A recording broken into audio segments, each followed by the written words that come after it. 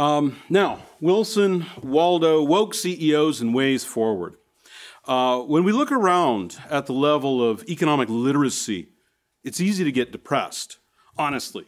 How many of you feel like we're losing, are wasting our time, or have a sense of failure? I don't blame you if you do. I watch the media, I look at social media, I grade my students' papers. Their understanding of the most basic economic concepts is very poor. Price increases, which is just labeled as price gouging, is the result of greed and contrived shortages. Businesses grow at the expense of the poor. Government enterprises are better because they do not pursue profit. And it's Putin's fault. Right? Sometimes I feel I'm not very successful in teaching economics. I know I'm not alone. How well do your students, your friends, your neighbors, and your relatives understand economic topics such as economic incentives, rent control, inflation, or even the minimum wage? When Frank Knight gave the presidential address to the American Economic Association back in 1950, did you know that he had the same misgivings? He wondered whether his job as an economist was a job or a racket. He stated, "The critics, aggressors, have more or less explicitly advocated the abolition of economics principles and its replacements by almost anything or everything else other than principles." Maybe we should turn the clock back a little further, and we can look at Edwin Cannon, professor of political economy at the University of London. On May 25th, 1933, Cannon gave pointed criticisms in his presidential address before the Royal Economic Society. He said that because of economists, economics was no longer accessible to the public. Economists had become too far removed from the average person. He stated, "Theory has never made much way among the general public, simple as it is, because instead of being expressed in plain language understood by the people, it has been treated as a classroom plaything to be illustrated by lines and curves on a blackboard, which, like the stone and wooden idols of a more degraded religions, come to be revered for themselves rather than for the things they were originally intended only to represent." Economic illiteracy is not a new problem. However, it certainly has not gone away either. Have the experts at least focused on issues important to the general public? What would your neighbors say if you handed them a copy of the latest mainstream economics journal? I took a look at the American Economic Review, the supposed top journal, January 2022. And here are the first 4 titles that came from that. Consumption responds to credit expansions, evidence from experimental assignment of 45,307 credit lines. Information networks and collective action, evidence from the Women's Temperance Crusade. That's 100 years ago! Measuring the welfare effects of shame and pride. Imperfect competition, compensating differentials in rent sharing in the U.S. labor market. Does any of this cutting-edge research help us to understand economics? Do any of these conclusions help society? Now, just by comparison, I ran a JSTOR search of the American Economic Review just between, say, 1919 and 1923, and the first 4 articles that popped up were these: Theory of Production, the institution's approach to economic theory, the minimum wage and efficiency, the nature of our economic problem. Maybe we should focus less on the conclusions, and maybe it's more about the technique, right? Maybe that's what it's all about. So like natural scientists, the methodology is to gather data sets, create testable models, and then check for significant results. However, what is produced are merely historical relationships in points of time. Outside of that time and place, they mean very little. In other words, these articles are about statistically significant relationships at moments in time and no more. The German historical school appears to have won. We have mountains of data and empirical relationships, but little understanding of how the economy fits together. Now, if the highly educated at the top universities are this way, then what's being communicated by these experts to the regular person? Here's an example. Now, there was an article that just came out recently, published by the Associate Dean and Full Professor of Finance at North Carolina State University. It begins, "In a healthy economy, prices tend to go up, a process called inflation. While you might not like that as a consumer, moderate price growth is a sign of a healthy, growing economy." January 18th of this year. He then gives the tired old Keynesian demand-side reasoning as to why some inflation is good, but he was also quick to point out that too little inflation is bad and deflation, right out. The economics profession in general has been failing at its job to educate the general public on basic principles, on basic economic principles. And has been doing this, failing for at least a century. The consequences of this failure are visibly manifested in the form of wokeism, the adoption of diversity, equity, inclusion, DEI. And then if you add social justice to us and arrange the letters a little bit, you get Jedi. But that's bad because that also promotes the patriarchy. No, it's in an article. A published article. You look it up, Sean. Then they add what's referred to as environmental, social, and governance values. And I'm putting quotes around values, right? Because it's sarcasm. So if you see a sign that says fresh fish, it's not really fresh. And you add it all together, and what do you get? You get the rejection of the free market. Depressed yet? Isn't this the Rothbard Memorial Lecture? Wasn't Rothbard known as being the happy warrior? Would he say we should tuck tail and run? Of course not. We have our work cut out for us. But before we can look at solutions, we need to understand not just where we are, but how we got here. So let's look at what is motivating our zeitgeist, the spirit of our age. So, Woodrow Wilson. Woodrow Wilson typifies the progressives. Wilson believed that an administrative state was better than a representative republic. The state should create bureaus to be run by experts, not by political appointees or popular people who just happen to win an election. These experts would be well-trained and above reproach. They would cut through the political infighting and just do the right thing. This is one of Wilson's favorite books. It's called Philip Drew, Administrator. Have you guys read that? Is anyone? Yeah, a few of you? Okay.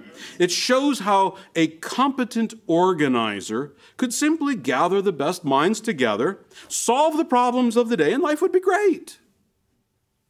Now, one problem, one of many, with Wilson's administrative state is that the experts are never value neutral.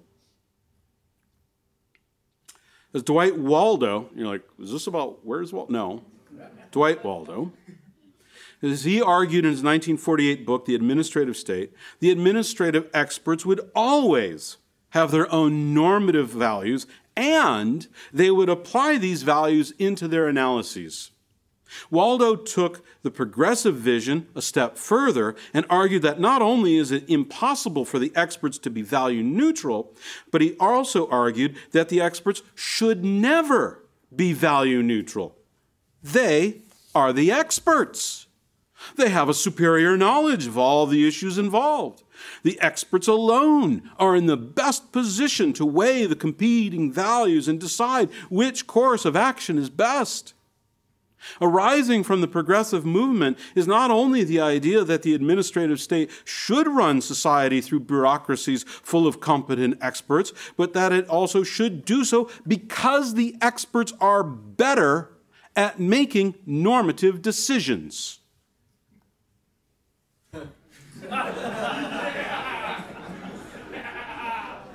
The argument is, for example, that Dr. Fauci has superior knowledge of medicine than the general public. But Through his expertise, his ability to make normative judgments is also superior to the general public. It's a blend of meritocracy and technocracy.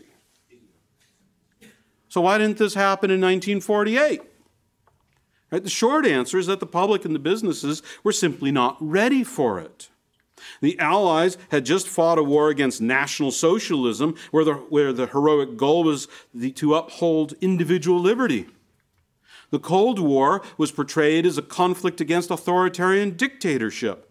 Strategically, what was required at the time is now called the long march through the institutions, the gradual takeover and conversion of society's fundamental foundations.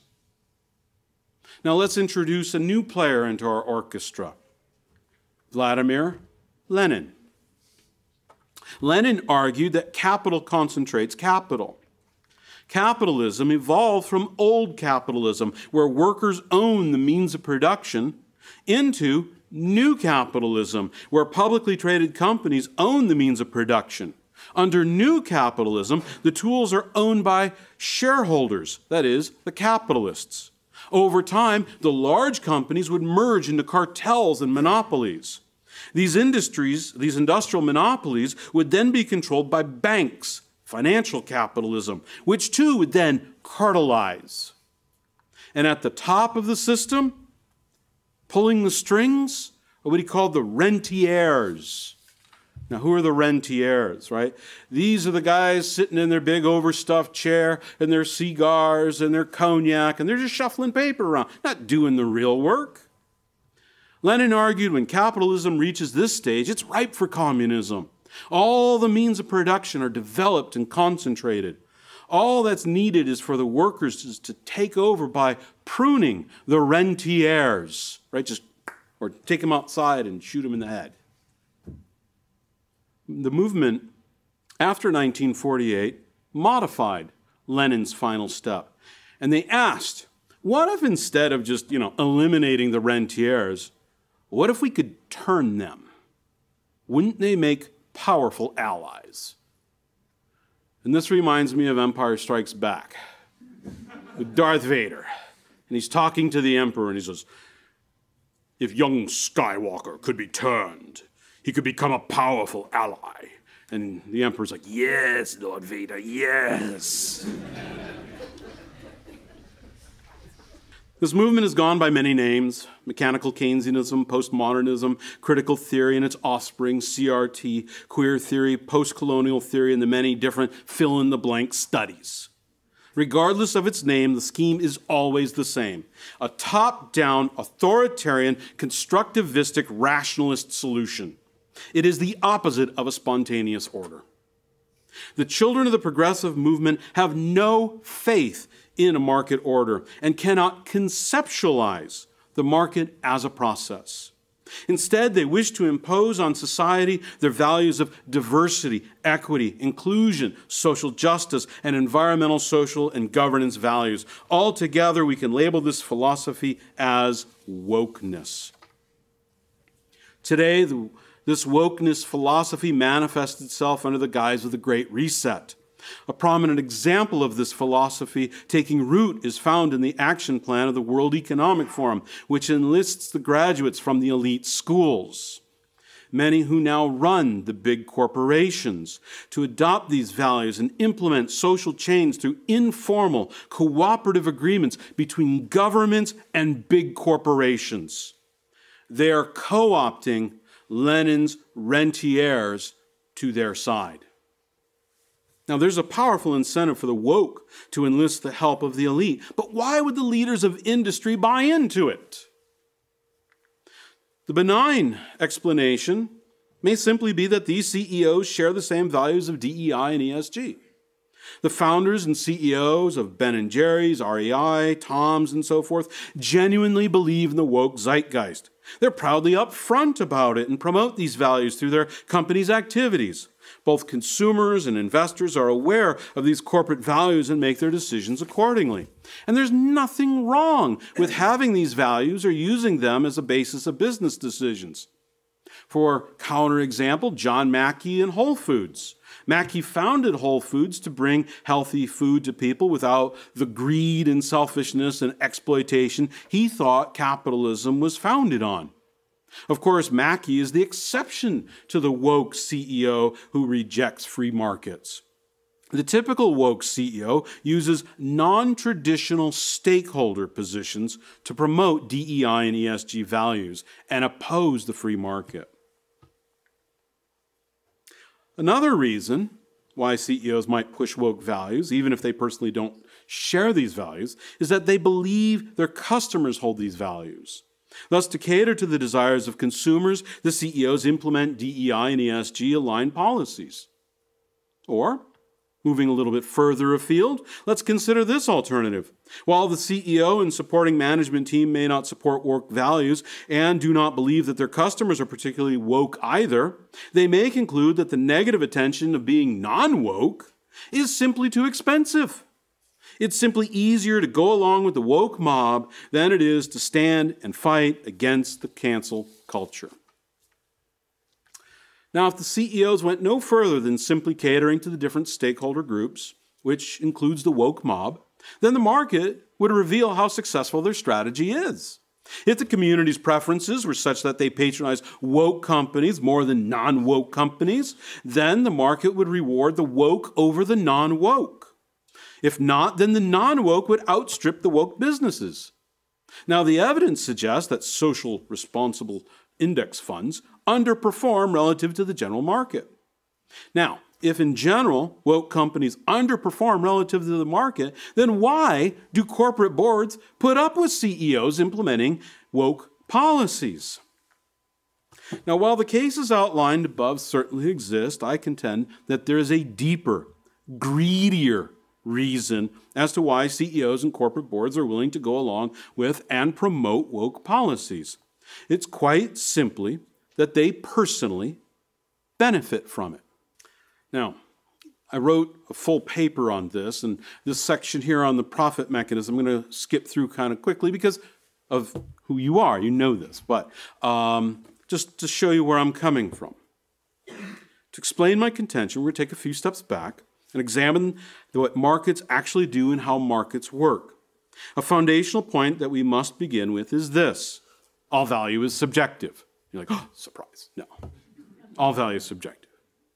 A double coincidence of wants must exist for any trade to occur, and all trades are therefore win-win. In a world of barter, only direct exchange occurs. Economic calculation is the direct comparison of the two goods to be traded. Where there is intimate knowledge about others, then the decision maker can do a fair job of making choices for others. For example, when parents select meals for their children, they tend to make good choices. It's obviously not perfect, as any parent can attest, but more often than not, the parent's selection for the child is acceptable. Unfortunately, most interpersonal relationships do not have this level of familiarity, which makes direct economic calculation impossible even to approximate. The conclusion is that any system of barter is relatively small and poor. Fortunately, we do not live in a barter system. Today, we deal with strangers and integrate our wants and desires with the larger group in what Hayek called the extended order. The extended order is a set of rules that allows people to safely interact with strangers so that they can mutually benefit. We are familiar with this extended order because it is most commonly manifesting itself through the market. The market system has evolved to reduce transaction costs by using a system of indirect exchange, one that uses money. Money is a medium of exchange connecting one person's production with everyone else's production, and transaction costs are reduced when we switch from finding people who will trade what we want for what we have to finding people who will trade their goods for money. When an economy switches from a barter economy to a money economy, the problem of economic calculation also shifts. No longer does a person directly compare the value of one good with another. Instead, the person compares the value of the item with the value of money. With this shift, we switch from economic calculation to monetary calculation. Every time a manager looks at profits and losses, he's performing monetary calculation. The limitation of monetary calculation stems from the fact that each person values money differently. There is no objective value, even for the same dollar. It is this difference in valuation that prevents us from concluding that markets allocate resources to their highest valued use. The implication is that monetary calculation is an imperfect substitute for economic calculation. However, despite this difference, Mises argues that monetary calculation fulfills all the requirements of economic calculation. Thus, while not a perfect substitute for economic calculation, monetary calculation is an adequate proxy. The market is a system where not only is every dollar a vote, but this system shows which decisions are socially beneficial and which are not.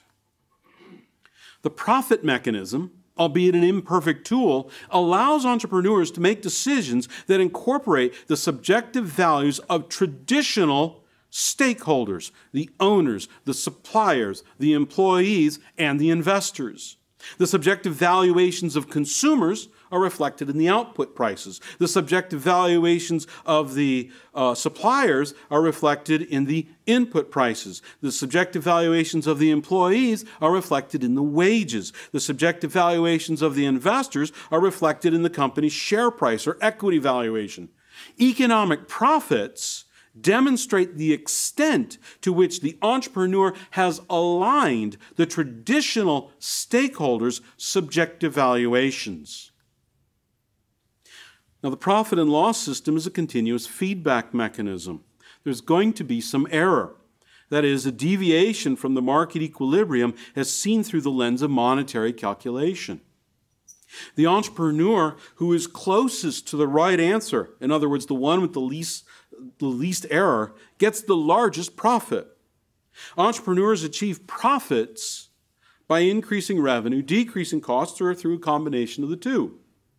To grow revenue, a company must offer value to its customers in excess of what the customer gives up. Thus, in any voluntary transaction, each side is made better off both psychologically and materially.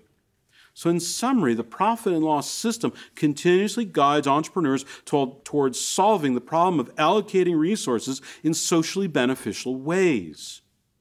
Without the profit and loss system, there is no guide as to what could constitute a good decision.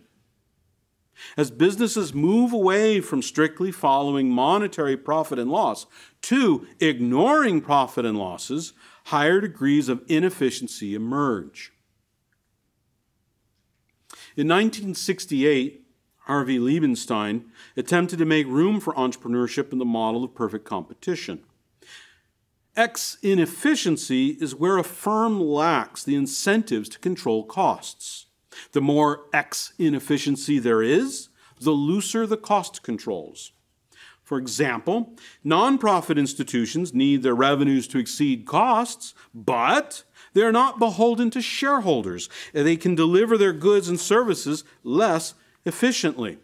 Without the focus of pursuing profits, there's less need to pinch every penny or to make every effort to please the customer. The profit and loss system places a tight profit leash upon the for-profit decision makers. I love that picture. This leash is held by the traditional stakeholders, customers, suppliers, employees, and investors.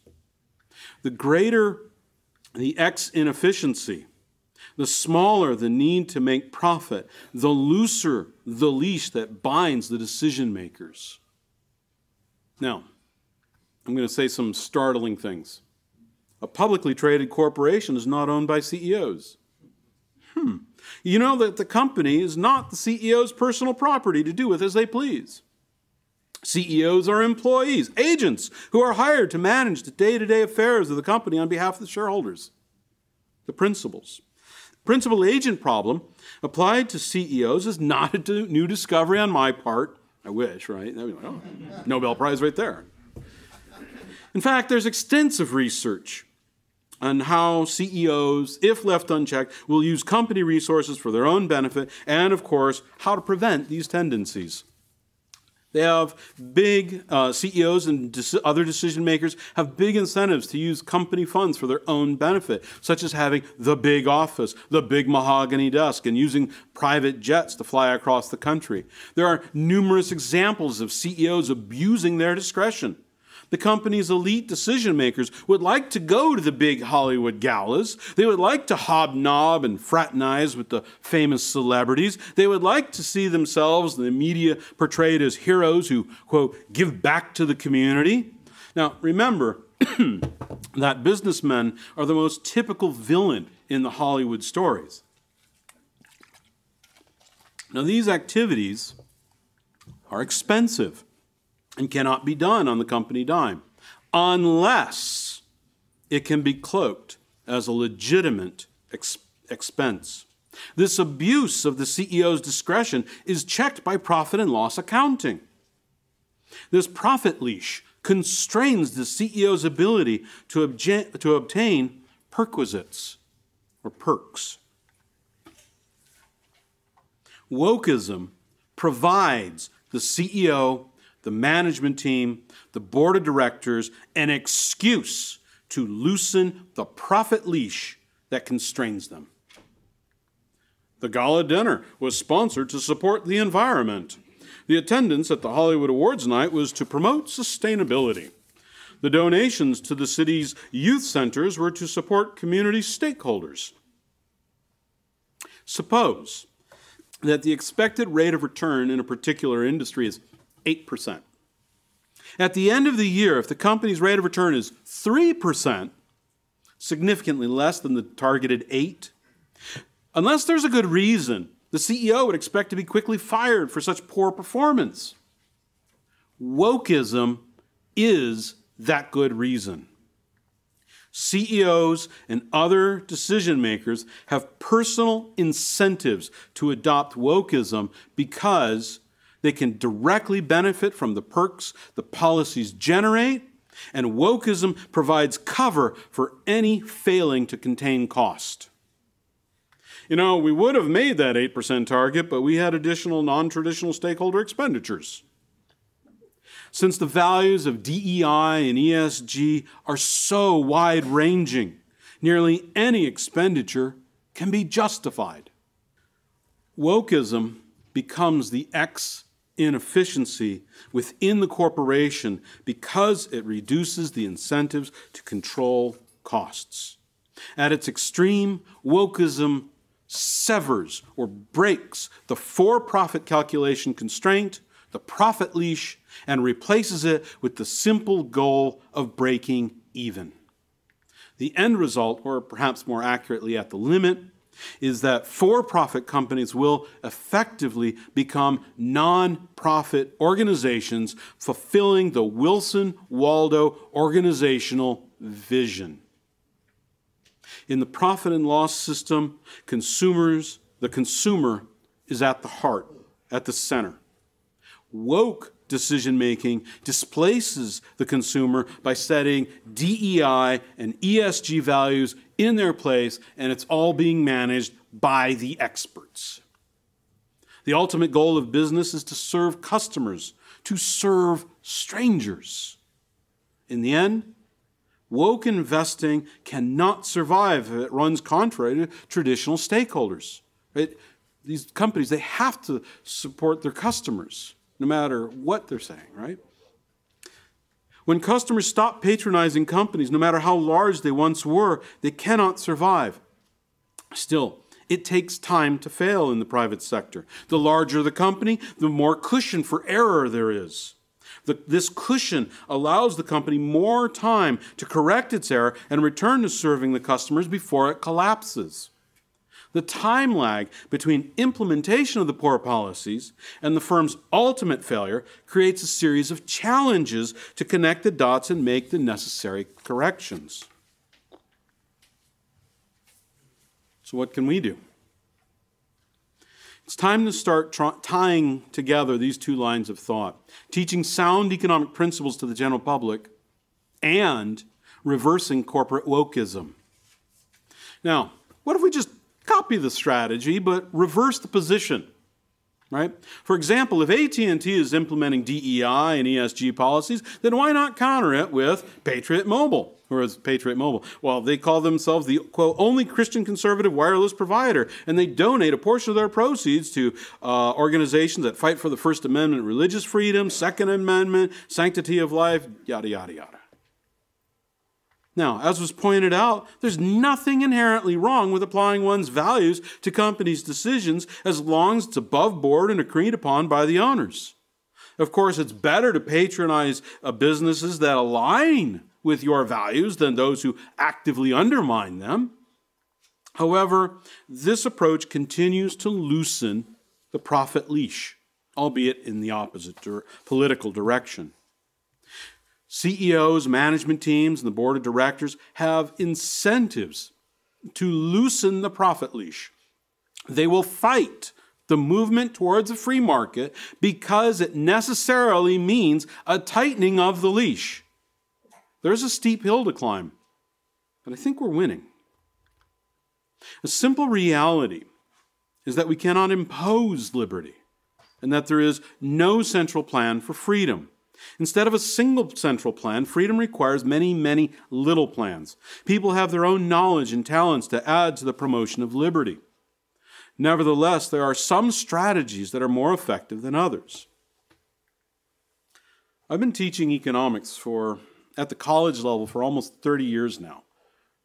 Summer of 1993 was my first class. I've noticed a shift in how students view economics during this time. When I started, the students tended to view economics as a tool to learn so that they could get ahead in their careers. Today, many of my economics and business students distrust markets and think that they are inherently immoral. Since the fall of 2016, I've been giving my students in my 300 level classes, economics classes, a political economy compass quiz. I've observed that initial acceptance of markets has been dropping for each succeeding year. Today's economics and business students are less influenced by arguments of allocative efficiency and are much more concerned with the moral dimension of capitalism. In other words, efficiency arguments, like how markets are amazing because they coordinate toward equilibrium, are less influential than moral arguments, like how markets provide service to strangers. They're coming into my class as anti-free market. We need to meet the students where they are. Now, this past semester, I taught for the first time a business ethics class. I've always been interested in teaching this class, but I simply never had the opportunity. Since this course assignment was the result of a summer scramble, and you guys who are in college know what that is, I was just given the predetermined textbook and the assignments. The textbook was an OpenStax textbook maintained by Rice University.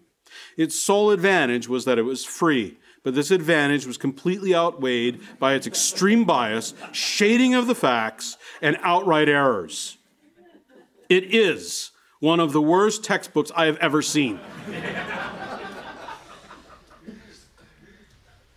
For example, it refers to the problem of diminishing marginal utility. The textbook states, since each purchase a consumer makes yields less utility than the previous one, the consumer will have to, quote, buy an ever-increasing amount to reach the same level of satisfaction.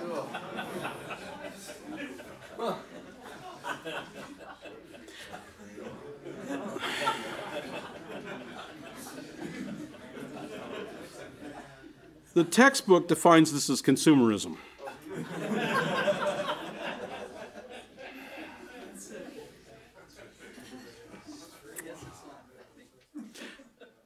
I looked up the lead author of this textbook, and I discovered that he is a business communications professor with a PhD in religion and social ethics, an MA in religious education, and a BA in political science and history.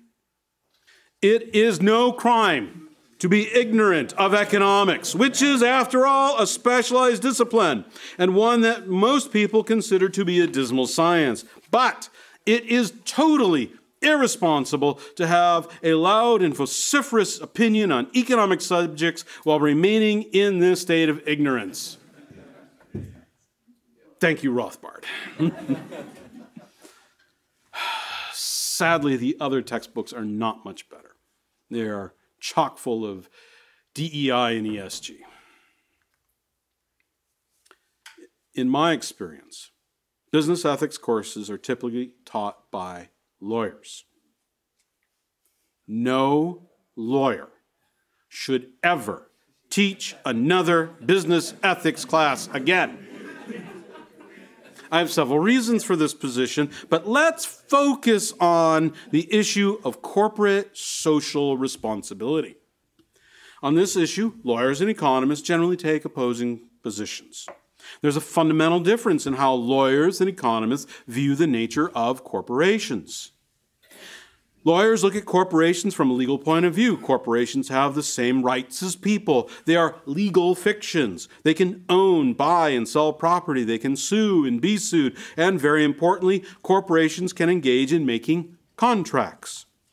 Now, if corporations are people, and if they have the same rights, duties, and responsibilities as any other person, then it stands to reason that corporations have the same moral responsibilities as any other person. Thus, corporations have the moral responsibility and duty to be charitable. Thus, corporations have social responsibility. Yes, that is how I view economists. Yes. Very well. Economists, especially those rooted in methodological individualism, do not describe a corporation as a fictional person. Instead, they define a corporation as a nexus of contracts. A corporation does not have a heart, a mind, or a soul. It is not a real person, and as such, there is no it to be morally responsible. General Motors does not have a heart. General Motors does not have a mind. General Motors does not have a soul. General Motors, not even a real general.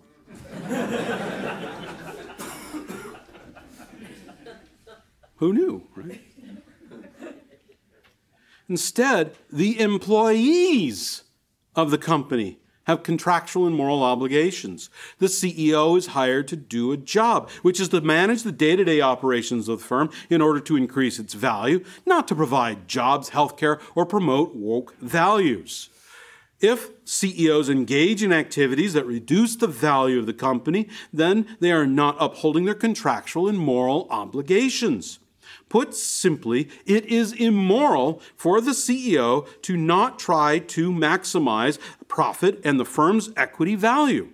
The argument can be extended by pointing out that every dollar spent on woke policies comes at the expense of all other groups. There's an easy analogy for you economists. The incidence of corporate taxes are not borne by the corporation because it's not a real person. It's borne by real people. The key point I'm making is that we need more economists teaching business ethics classes. The result of the irresponsible teaching outlined above has disproportionate impacts on students. Business ethics courses are typically taken early in a business majors program. Early classes have a disproportionate impact on students. Students' minds are mostly set by the time or by what they're taught first. So by the time they get to me, I've got an uphill climb to deal with. And usually, these classes are open to more than just business students. In fact, half of my business ethics students were not business majors at all. Arguments about how free markets outperform socialist economies fall on deaf ears when students believe the real argument is about justice, fairness, equity, and morality. If students learn early on that capitalism is immoral, later, when these students get to the higher level economics and business classes, their minds are mostly set. If we can show students the moral and economic benefits of capitalism earlier in their coursework, then the downstream benefits will multiply. Now, smaller schools look to fill these classes with experienced professors, but since the credentialing to teach business ethics classes is surprisingly light, these classes are often turned over to lesser experienced teachers and adjuncts. According to the ACBSP, now what's that? That's an accrediting agency for business schools. A simple master's degree, like an MBA, is all that is necessary to be credentialed to teach an introductory course. We cannot shy away from this open field. We must make a point of it to teach these classes ourselves. I believe that the winning side is the one that supports individual liberty and the free market. The woke are in control of academia, the mainstream media, most social media, and many large banks and corporations. Yet for all that money that the woke side has spent, have you noticed that they're not really winning over the average person? They've created fear, but this is temporary. Fear cannot last forever. People get jaded. People get used to bad stuff. I think the pendulum is about to move and we need to be ready. There's no central plan for liberty. Each of us has our own talents. For example, do you remember that Hayek versus Keynes rap battle? That came out in 2010. That's 12 years ago. It was innovative, captivating. I would never have thought of doing anything like that. We need more of that. I don't have all the answers, but I can make some suggestions that might appeal to your talents. At many schools and businesses, the HR department has outsourced much of its training. Every year, University of Mount Olive's employees are told to watch a set of sexual harassment videos and complete course quizzes. There are many businesses who see the need to implement some form of training to protect themselves from future liability suits. Can we all see that training in sexual harassment, diversity, microaggressions, racism, and other DEI areas will first be recommended and then be mandated? Do we all see that coming? This is a market opportunity. We need to provide diversity training, sexual harassment training, and wokeness training from the non-woke perspective. We can make some money doing this. What else? What other low-hanging fruit is there?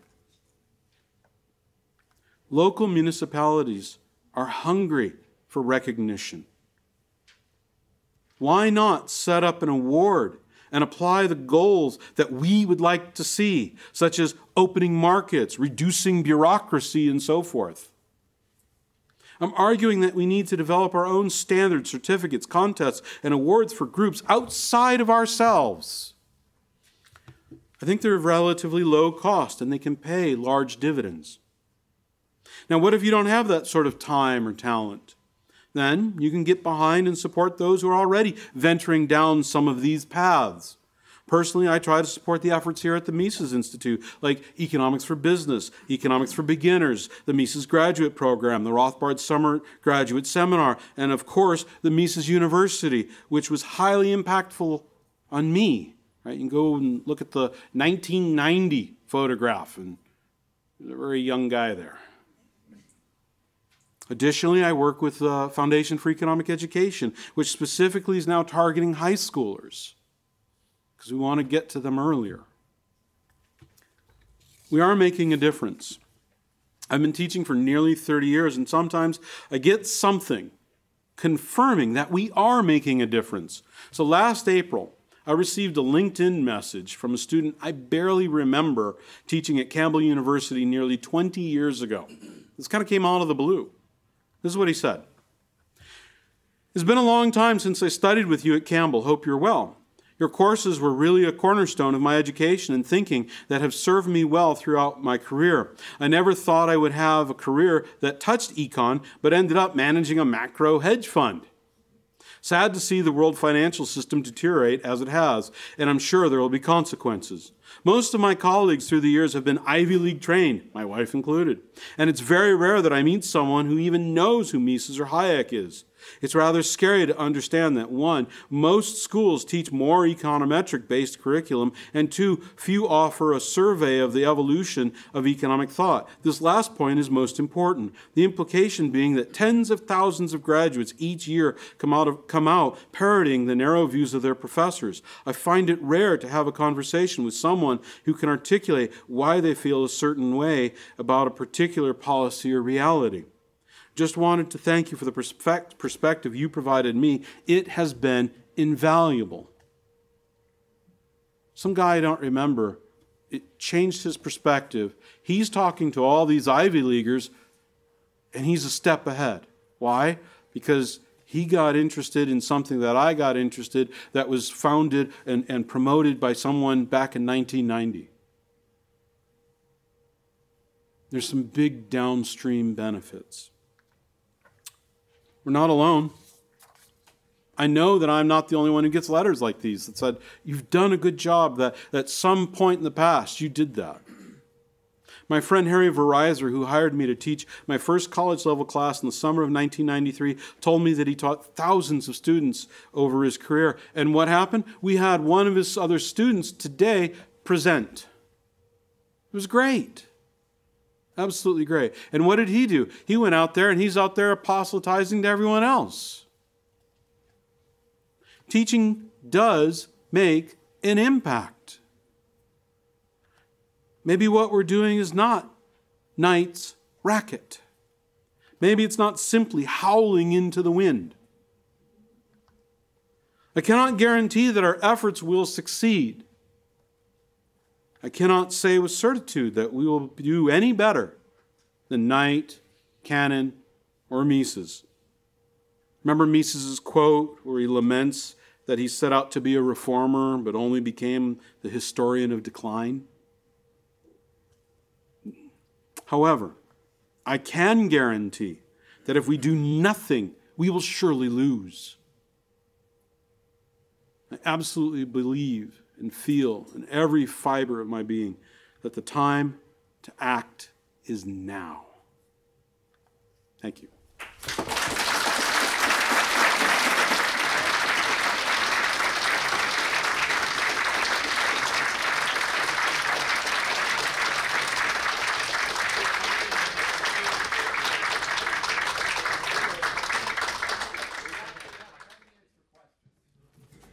Perfect. No, just like my students. You know, they applaud, they stand up, they leave. It's great.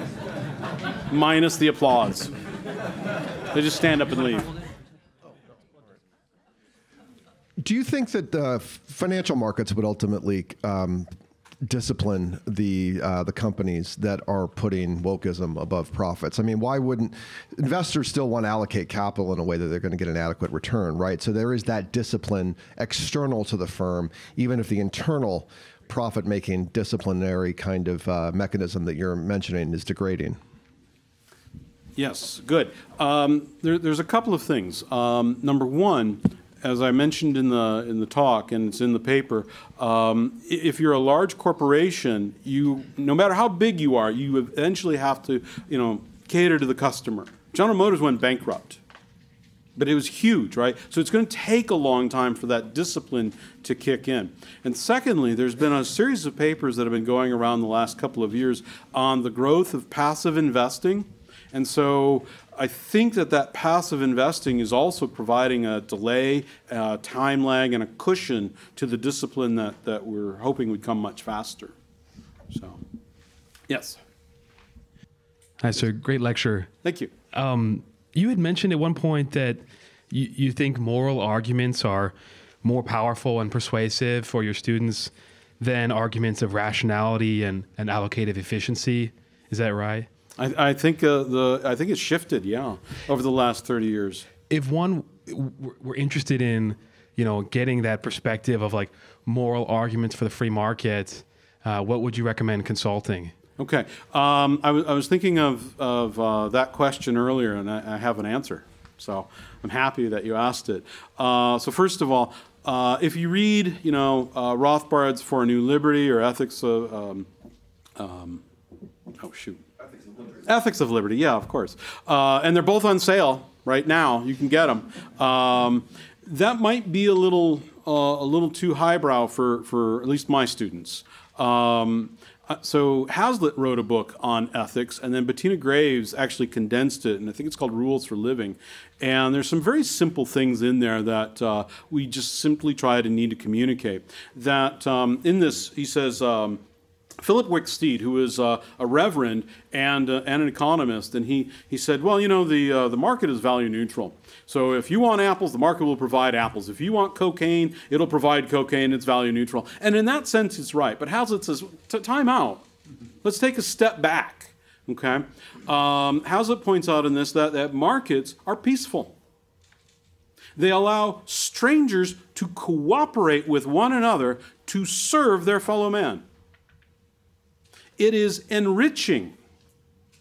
And these sorts of arguments, I think, are where we are right now culturally. You know, that's where the zeitgeist is, the spirit of our age, where we have to say, look, we can cooperate with one another, because if we look at it, right, we talk about competition all the time.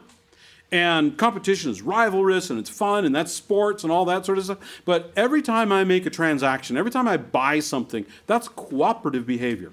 There's a whole lot more cooperation going on in the market than competition. And so we need to start emphasizing cooperation, coordination, working together to enrich strangers before I can enrich myself. And it's all done peacefully, non-violently, non-coercively. And so hitting these sorts of themes that Hazlitt does in his book, I think should really help connect with your students or the group that I'm thinking of, my principal students and such.